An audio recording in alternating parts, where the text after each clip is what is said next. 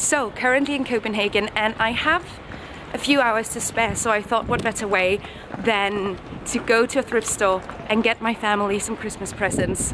Let's go.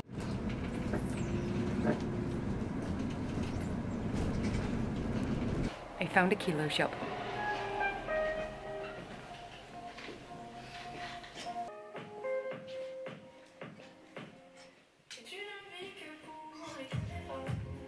Vintage shops can be great for pre-loved gifts because you're often pretty certain that the stuff is quality curated. Often, at least, most vintage stores are sorted and organized, making it really easy to find the things that you need. And when we're talking about quality, nothing quite beats the textile quality of the past. Today's fast fashion does not hold up or measure up in any way, shape or form. You can find some genuinely amazing pieces with rich history, but the clothes will also last. So if you're thinking of giving a knit or a shirt or a pair of gloves, etc., why not just go vintage? I love this shirt, by the way, with the watch on it. It was so adorable. Now, the vintage shops have some amazing options when it comes to fashion and clothing and accessories, but I have something a little bit different in mind for my family.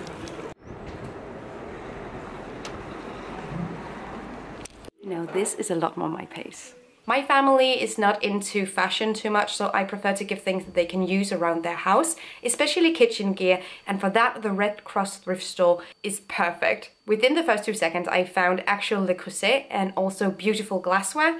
I would say that when looking for gifts in thrift stores, you have to be either lucky or consistent to find the perfect fit. Going multiple times during November and December is a good idea, but today I actually just hit the jackpot.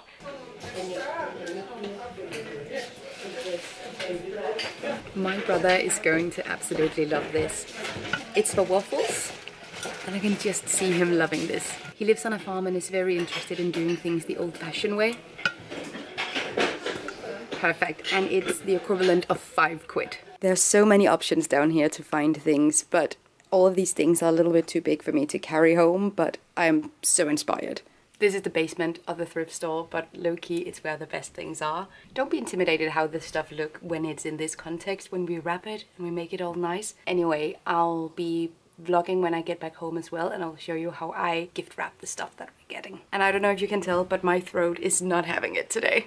If a store display for Red Bull is on your wish list, get your butt to this thrift store. This print is a little bit out of my budget, but it's so nice. I wish I could take this home as well, but this is 600 crowns. The thrift stores in Copenhagen are definitely built different. Anyone wishing for a book with NSYNC's sheet music?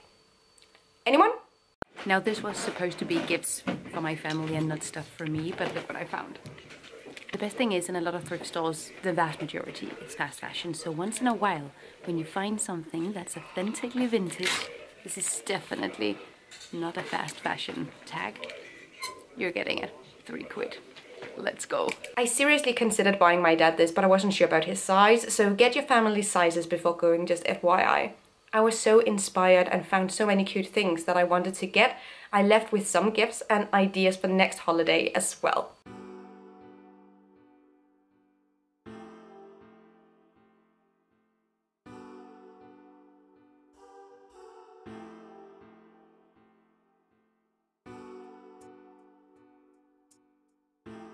Now, of course, you don't have to go out into actual thrift stores. There are so many platforms to choose from, so you can also thrift shop and find gifts that are pre-loved online, which I think is really cool. I definitely recommend, especially Depop. Facebook Marketplace is solid. Some of the resale stores are owned by fast fashion companies like Selby, so do be aware of that if you're not a fast fashion girly. Hello guys, so I'm back home and I want to show you what I got from the thrift store. I didn't get all my gifts from the thrift store, and I think I'm going to use some of the gifts as sort of stepping stones into the actual gift. So for instance, I bought this plate for my mom because her actual gift is going to be like a ceramic painting workshop. So I'm gonna do a card, and then she'll also get this nice little plate that she can use for trinkets or whatever. And I think I'm gonna do some beauty products, some homemade beauty products for her as well. But the primary gift will be the ceramics painting workshop. So I think having just a little item to symbolize that along with the card is really nice. So this is for my mom. And to nobody's surprise, I got the waffle iron. I think this is perfect. This is barely used. So amazing. I'm a little bit worried as to how I'm going to wrap this, but we'll figure it out together. And I didn't find anything for my dad specifically, or well, that's a lie. I did find like the boot suit for fishing that he would probably have liked, but I don't know his size. So yeah, like just understand your parents, family, or loved ones' sizes before you go out to buy anything. But I didn't see anything else specifically that I knew he would really appreciate. So I'm gonna paint a painting for him and frame it, and then that's what we'll do. And then I'll also give him a trip to a local nature area that we're gonna do together. I think he'll really like that. That's sort of the gift situation that we have. But let's wrap up the gifts now.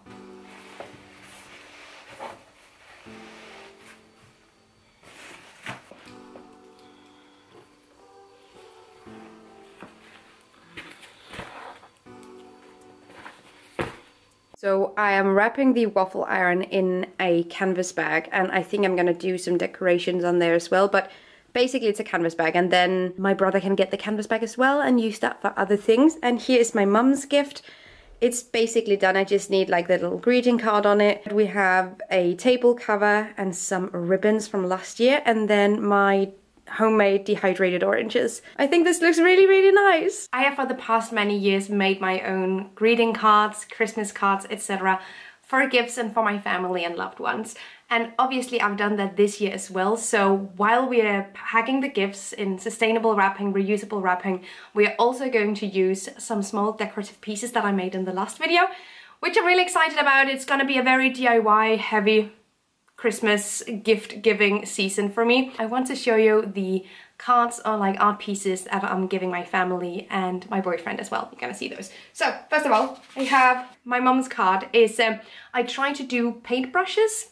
I just had a lot of fun with it. I have no expectations of this being always exactly the way you want to in your mind, but I know she's going to appreciate it. And we did with watercolor, wrote like to my mother from me, etc. And on the back there is the actual gift. And then the actual gift is going to be a ceramics painting workshop that we'll be taking in January together. So that's the actual gift, but then we have a card that sort of exemplifies. We have some mugs on here, we have some paintbrushes, then there's the gift on the back, and then there's a cute little plate that she can use for her trinkets at home. Okay, so my dad loves fish, and I tried to do something sort of in the same theme as my mom's card, but then I decided to just give him one of my older pieces. So this is not painted, this is just drawn on, this is just a pen. And I'm gonna frame this for him, and then we're gonna do something together as well. But he's getting this with it, to go with it. We're gonna frame this for him too. And for my boyfriend, I did a card as well. It has wine glasses and cheese. Specifically, we call each other cheese bag when we're like being too cute or too flirty. So I thought that could be really fun to put on the card. And then it's a spa weekend that I'm giving him. However, I'm gonna wrap the gift and the card along with a Smirnoff ice. And when he sees it, he has to drink it. So I think that's gonna be fun, and we're doing that tonight. Anyway, so here's an update on the gift for my boyfriend. I'm using just a box that I got from actually my collaboration with Wild. I thought it had the perfect size. And then we have the card, it's wrapped around a can. We have one can of beer, and then there's a Smirnoff in the other one. We're gonna ice him for Christmas, it's gonna be great. So he has to drink it when he sees it. I think he's gonna think it's another beer. Then he opens it and it's an ice and you have to drink it. But then we have the actual gift wrapped around it, so he'll get to that afterwards. But I think this is looking really nice. Now let's wrap it. I have a piece of cloth and I think this is gonna be nice. It's actually a table cover. It doesn't matter. I'm gonna get it back, I assume. I usually get my stuff back whenever I wrap something in cloth, but I always mentally part with the stuff I'm wrapping my gifts in, because maybe the gift receiver wants to use it to wrap a gift in as well. I think it's amazing when I get my stuff back, when the gift receiver says, oh, I'm not gonna use this, or I already have something in this regard, whatever. I take it back, that's perfectly fine. But if they can use it as well, I'm also super happy and excited about that. We're running into the issue that I can't really turn the box over, because then I'm scared I'm going to move the ice on the inside. So we're gonna try to do this without moving the box before really unwrapping it. Kind of ruins the whole point. I am in no way, shape or form a good gift wrapper. Actually a little bit shit at it, but I think this is gonna work. Then I have the dried oranges that I made. Is this nice? This looks really weird. We're gonna put them all on the same one. Okay, 1 second. This is okay, but we're gonna find something extra. I also have some ribbon from last year. I actually have an entire drawer just with stuff like this that I can use for festive occasions. Hopefully we don't ruin the joke.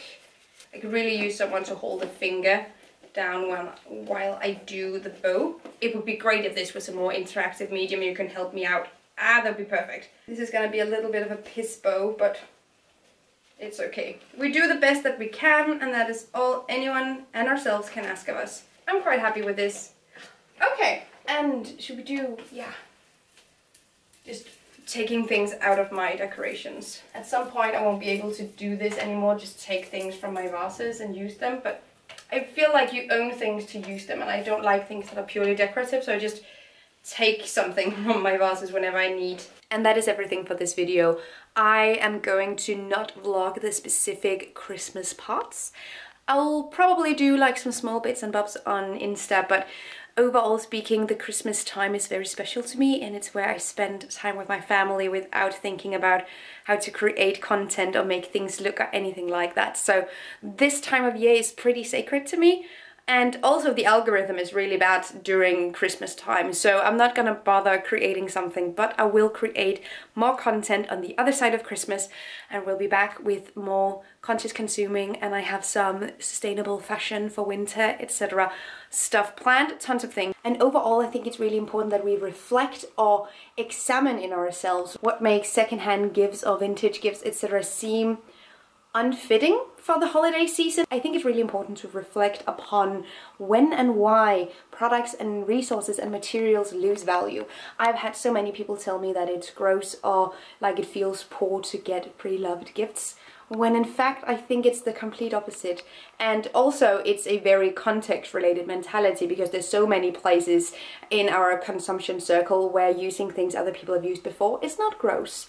Like with hotel sheets, or with restaurant cutlery, or with the clothes we try on in fitting rooms. It's just about the context, and I think it's important that we re-examine this within ourselves. We need to buy less and better stuff overall, and a really good way of going about that is to look towards pre-loved things also during the holidays. So with that, thank you so much for watching. Have an amazing day, and I will see you guys next time. Take really good care of yourselves. Until then, bye. Thank you so much for watching this video, and also a special thank you to my Patreon supporters. You guys help me create green, zero waste content, and I love you guys. You can find the links to my social media accounts down below and the link to my Patreon on this screen. Bye!